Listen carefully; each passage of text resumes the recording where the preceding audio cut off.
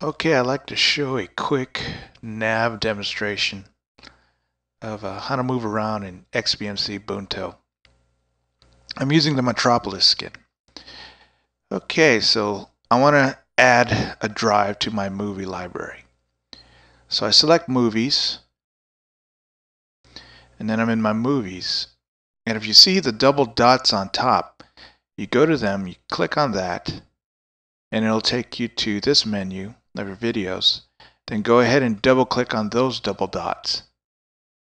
And it'll take you to this menu that says has files in it, video add-ons, playlists, so forth. So you select files, and it'll take you to this one, which is, if you've done anything previously, how you've set up your folders. Like I've already set up documentaries and movies, so forth. But the very bottom is what's important. It lets you add a path to a folder, to a hard drive, so forth. So you select that, click on that, and then you'll get this menu that says add video source.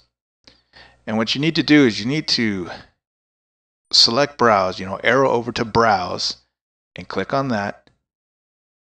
And then it'll take you to browse for a new share.